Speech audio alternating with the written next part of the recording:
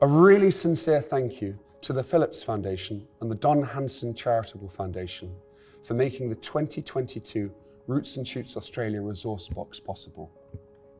And I would say a really big thank you to Stewart as well. Oh, well, honestly, but for you, none of this would have happened. oh, thank you, but it's a whole team, and it's an honour to I know it's a whole team, but it's such an amazing project. Oh, thank you. And you've got all these books, so which, this one? Sure, yeah.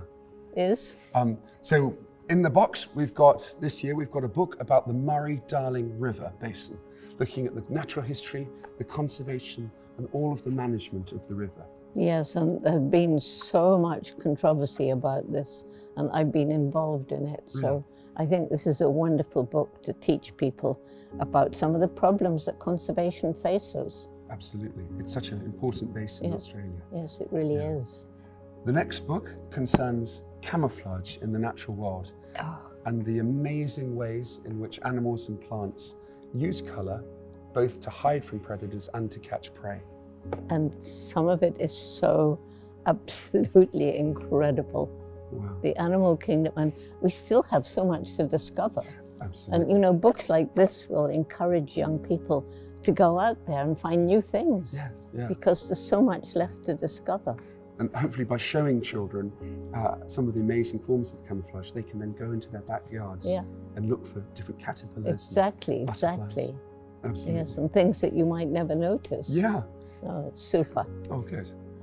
The third book in the current Australia Resource Box is a second volume of Living Landscapes.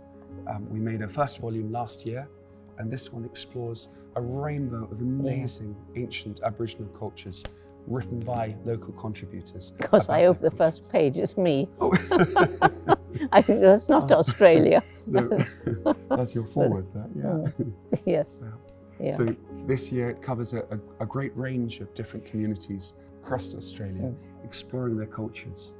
And Australia has so many ecosystems. Definitely. So many amazing animals. It really, really does. Yes. And their relationships with those animals. Yes. And our Roots and Shoots program is now working with the Aboriginal communities. That's wonderful. Yeah.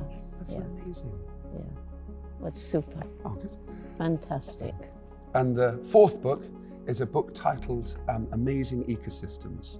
This book explores the rainbow of different ecosystems and the key species in each of those ecosystems and the threats that they're facing, but also some of the inspiring conservation work that's currently being undertaken to safeguard those ecosystems for the future. So this is ecosystems around the world? Yes. I opened it at the blue tit. Yes. I thought there's no blue tits in Australia. No, it explores a whole rainbow across the globe. Yeah, that's wonderful. Yeah. Yeah.